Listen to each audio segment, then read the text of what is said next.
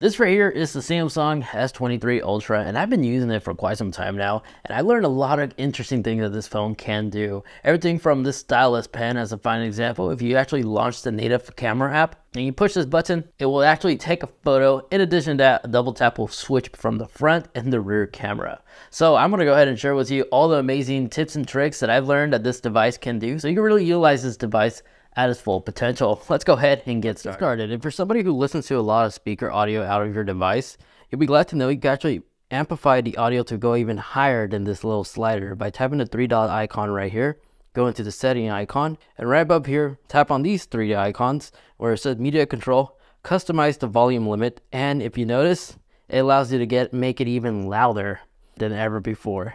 Keep in mind, this will draw more energy though. Now your phone's lock screen, if you actually long press and go on wallpaper and style and you tap on the lock page, you can actually create a custom message right here or add your contact information in case your phone gets stolen. So here you can put your name or something like that as an example. And now you will have your custom message right there on your lock page. Now if you'd like to know how to customize your notifications even more, if you actually go into your settings real quick, and go into notifications and tap on notification pop, you can either have details or brief, and we tap edge style. Here you have the capability to select different edge display notifications you would like to see. So whenever you see a notification pop up, it will illuminate the edges on your display as well as give you the summary on the message right there on your display with the cool art style to really get your attention.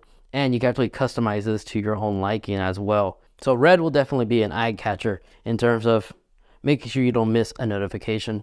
Now this edge bar right here on the side of your display, you can actually change the color to match that edge notification as well. So if we go into our settings and quickly scroll into display and go into edge panel, tap on here and go into handle, and here you can actually select the different color you want your handle to look like, and you can actually allow it to be less transparent or more transparent.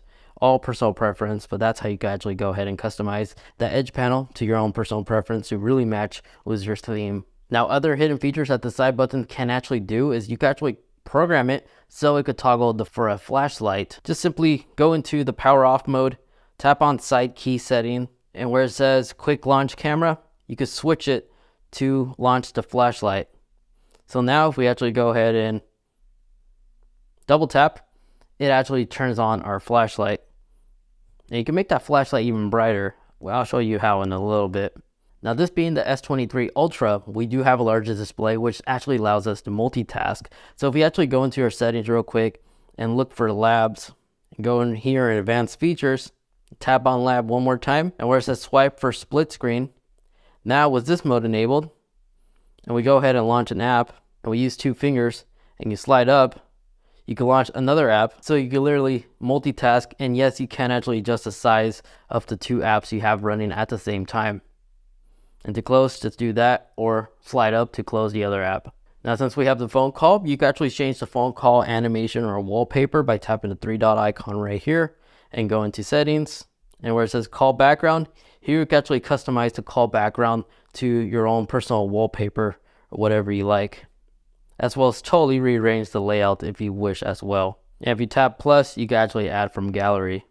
Now when gaming, if you actually slide this little icon right here and you tap the game icon and you go into settings, if your device is plugged in, go ahead and look for a USB option right here. Mine doesn't have this for some reason, but some S23 ULTRA models have this, where you can actually bypass the USB cable and prevent it from charging your Samsung phone and just powering the GPU and CPU so your phone doesn't overheat when you're gaming. I don't know why mine doesn't have that, but look for that. Majority of people do to have this. I'm just unfortunate not to have that. Now, if you ever take a screenshot, you use these two buttons, of course, and it'll take a screenshot just like so. But if you notice on top here, when you view back that screenshot, your cellular, Wi-Fi, and all those other status icons are above here. You can actually remove this. So if you actually slide down and go tap the gear icon to get access to your system settings, and we go ahead and type in screenshot, and we tap on the screenshot and screen record, enabled hide status and navigation bar. So now next time when you take a screenshot, so now if we actually go ahead and take a screenshot and view that screenshot, the stats icons are now gone. Now every Samsung phone has the SOS toggle. Hopefully you don't have to use this, but if you actually have to use it to get a hold of emergency SOS, if you tap this button 5 times, it'll take you to SOS mode, and to cancel, just slide your finger out. Now, when it comes to photos, the S23 is jam-packed with a lot of software abilities, where if you actually tap on an icon or a subject, a person, or an animal, you can actually quickly crop your images like so, as well as copy and paste it or save it as an image, and it'll be saved as a PNG. But if you click on an image that looks too pixelated, it can actually use AI to enhance the image resolution by going into the 3 icon right here and tap on remaster picture. Let the Android phone do its thing, and it'll improve a pixelated picture from no longer looking so pixelated, as you can see right here. And once you're satisfied, you can just save. And then when it comes to taking photos, if you launch the camera app, if you tap the gear icon and you scroll down, you can actually select the grid lines for the rule of thirds. I love having this on, so I make sure when I take a photo, the subject's actually in the center, making the whole image look pleasant. But if there's an object that's in the picture and you don't want it to be there, you can always use object erase. That you can have access by tapping the little pencil icon and tap the 3 dot icon right here. Go on object eraser and just go ahead and circle the object you want to erase. Tap erase, let the software do its thing, and now it's gone without using Photoshop. Although it did left a shadow right here, but you can also erase that. Bam. Now the S Pen, this thing has some amazing tricks. Once your cell phone's already unlocked, if you actually take out your S Pen and tap the only button that's right here and long press, it will actually unlock your device. But for some reason, we have to unlock it first to have access to this. So trying it again. Now that I manually unlocked, confirmed that I'm nearby, I could always unlock my cell phone with the S Pen. And to enable this feature, just go into your settings real quick and go into advanced features, tap on S Pen, go into more S Pen settings, enable S Pen unlocked.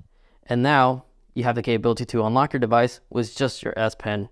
Now, if you're actually using the camera app and you have your S Pen out, if you tap on the button, it will actually take a photo. A double tap as you use witness will actually quickly take you to the front-facing camera and vice versa. And if you long hold, it'll actually do a photo burst. But in addition to that, you could take advantage of the gesture controls that the S Pen has, where by tapping and holding and moving it up and down like a wand allows you to do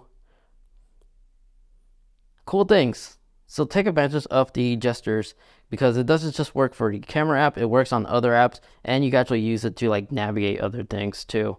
Now that's enough about the S Pen. Let's talk about the control center, as the control center actually has a lot of amazing things you can do. One of which is if you long press on the flash button, you have 5 different levels to select from, which will of course drain the battery a bit more, but definitely illuminate a much brighter shine. But if you need to temporarily mute your device and allow it to automatically unmute itself, if you tap the volume icon and you long press here, it will take you to the mute section, and you can actually enable temporary mute. So you can actually allow your device to be muted for an hour, 2, 3, or customize, so you don't have to worry about forgetting to unmute your device. And if you like to experience the best sound quality these speakers can offer, if you actually go in right here, you can find Adobe Atmos.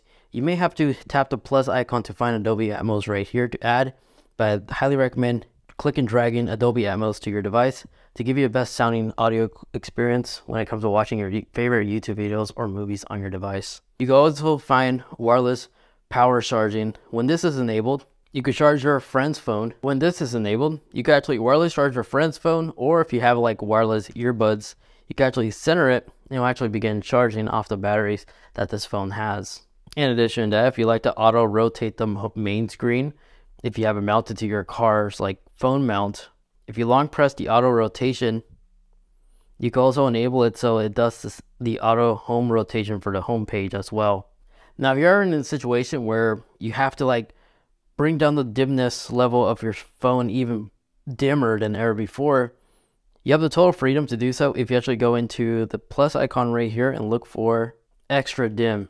If you click and drag this and add it right here, and you enable extra dim, it's even dimmer than ever before. This is perfect for literally pitch dark situations, especially like in the movie theater. If you're switching from iOS to Android, you may not be fully familiar with this icon. I always prefer reversing back to the touch gestures. If you like to do this, go into settings, go into display, tap on navigation bar, and select swipe gesture.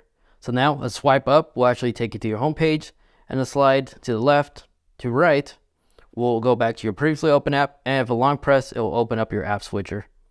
This is the one I prefer using. And of course, on the app switcher, you have the full capability to close all apps. And if you like to hide some of these apps you have right here, you can actually do that as well by long pressing and go into the settings and select hide apps on home page. And here you can select the apps you don't want to see on the main page. So that's how you can actually hide some apps if you want to. Then on the always on display, you can actually add images as well by going into display, which you can actually change the resolution right here to your own personal preference. HD plus is ideal for anybody who doesn't really care about the clearest image qualities if you're not watching like videos and stuff like that.